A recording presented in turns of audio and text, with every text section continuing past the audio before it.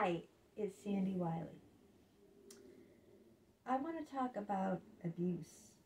I am an abuse survivor. My son, Alex, is an abuse survivor. And what's really heartbreaking about this is that we both trusted people that were supposed to protect us. My abuse started early when I was a little girl. My mother horribly abused me. She physically beat me and left bleeding welts on my body. She verbally abused me, calling me horrific names like rhymes with socks, sucker. And she said, F you to me when I was just like a little girl. And she said, you're stupid.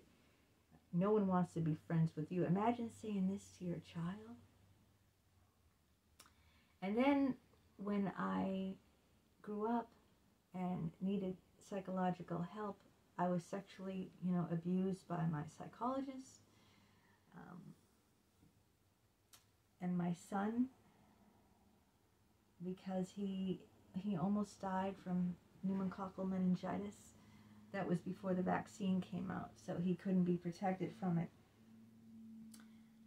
He suffered severe, extensive brain damage throughout his whole, his whole brains are eroded, completely eroded. And he's on all these drugs to suppress, because when you have brain damage, you have aggression. It's like, it's not like conscious aggression, because it's like neurons are shooting off in your brain, and you impulsively, he could kill me. It wouldn't be his fault, because his brain is severely damaged from the disease. So that's why he needs 24/7 hour care. But in these institutions, I don't like them. He's doped up on all sorts of high psychotic medication to suppress, to suppress him from acting out and doing harm. But harm was done to him. He was severely beaten with bruises all over his body, a big black eye, from staff people who are trained to deal with severely handicapped people. He was sexually molested in another institute. I argued with my husband for us to bring him home so he wouldn't have to, go through that anymore while we're looking for, yet another place. We had to keep changing places because all these institutes, they're just horrible. They really are. They're really horrible. And I wanted to bring him home to live, but my husband said there's no way that we could take care of him. And I knew my husband was right, he's almost 6'3", he's 27-year-old male, and with brain damage, he's out of his mind. That's the only way I can describe it. Someone that's out of their mind, or because of an illness. Not something that they're consciously aware of, like a conscious person, because he's on heavy medication. And, we wouldn't be able to control him. He could, even my other son said, what if he broke a window, or, and then, the neighbors called the police on him. What if something like that happened? He'd be in jail. We just didn't have the capacity, because we didn't have, we're old people, we're senior citizens, me and my husband, and we just couldn't do it. But I just felt so horrible leaving him, in these places. But what I'm trying to say is, I'm trying to get the word out here that, people have to be more aware of, that these places and these people who work in these places, like psychologists, cannot be trusted. Now, a psychologist is a different species because, you know, you don't have to go to a psychologist, you know. That's a choice. You're putting your trust in someone's hands that you think is going to help you to get better, and then they abuse you. And this has happened to me repeatedly, and this is why I have to get the word out. It's not okay, and it needs to be addressed. This really needs to be addressed because I've stopped going out completely. I will never, ever go to therapy again. I mean, I have that choice. My son doesn't have that choice, you know, to go to these institutes. We are his legal guardians. We are his legal guardians because, you know, he's an invalid. He cannot function because meningitis took his mind away. It just like ate at his mind. And he just, you know, he is an invalid. He can't go to the bathroom or wash himself by himself. He can't read. He can't write. He talks like a 2-year-old. He watches Sesame Street.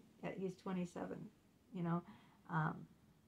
So what I'm trying to say is he doesn't have a choice. He needs, like an old person, an elderly person in a nursing home. They really don't have a choice. If they can't take care of themselves, and no one will take care of them, because other people, you know, can't be round the clock. Even if they have children, you know, what adult child can be around the clock to take care of their parents? That's why a lot of people put their parents in nursing homes, because, you know, they're not like an established institute that have nurses and doctors and workers, you know, and nurses' aides around the clock, you know, and they can't give up their whole life to, you know, to take care of their parent. And what I'm trying to say is sometimes we do have a choice and we can speak out. And I think that's very important for someone who's been severely abused as a child and as an adult by people who I've put trust in, and people who, you know, I put my son's trust in too, that have badly abused my son. And it's just, we always have choices. Of course, you know, he was kicked out of one place to whitewash it all, because, you know, they don't want a parent talking to other people, telling other parents what a staff member did, right? So what do? They kick him out so that, to whitewash the whole thing. But I'm on here now, and even though I can't mention names of those institutes because I signed legal documentation, I have not signed legal documentation with Psychologists, except for Dr. James Barberi, but he's dead. He died. Otherwise, I could never come on here and say his name. But I want to get it across that, you know, when you take action, you no longer feel like a victim. At least that's how I feel. I feel empowered trying to get this message across to people. I feel empowered because I am saying I will not lay down and take it anymore. I won't take it for myself, and I won't take it for my son. I am here as an advocate to those people who've been brutally, horrifically abused, either, you know, sexually, verbally, emotionally, physically. I mean, I've run the gambit. Me and Alex, my son Alex, Al, I call him Alley Cat. I call him Alley Cat. We have run the gambit of abuse. I am tired now. I'm almost 60 now. I'm going to be 60 very soon. We are tired of it. I'm at the point where no more. No more. I'm coming on here and I'm going to, you know, say that it's not okay, that we have to change the laws. We have to change the laws so innocent people are not abused. One of the parents did change the law for children in these institutes, that now if you have just been, if someone accused you of physically abusing or physical abuse, even if it was dismissed, just the accusation alone, they have to put that on record. That is part of your record, even if it was dismissed. So, and then companies, if they see that, they're not going to hire someone who is accused of abusing, like that horrific evil monster who beat my son. That'll be on his record now. And he will never get a job with children, handicapped, elderly. He'll probably get a job at Walmart. Right? Make him less than minimum wage or something. So, and with psychologists, there's licensing boards. But we still have to change the laws on that.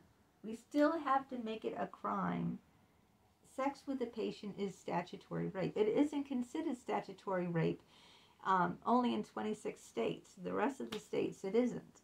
And we have to change that law. We also have to change the law of psychologists like Dr. Richard Geist that support other psychologists that sexually abuse their patients. We have to change that to hold them accountable, because they held accountable the people who knew my son was beaten by that vicious monster and said nothing. They got fired because they were held accountable because they knew something and didn't say anything. If you know something and don't speak up and say anything, you're just as guilty. You're just as guilty as the person doing it, because you're not doing anything about it. That means you support it, you know? So that's why I went to the licensing board against Dr. Richard Geist, and I'm hoping that, I'm praying really hard that they come down hard on him, because he encouraged this unethical relationship. He supported it. He tried to shame me into keeping quiet and not reporting Jim.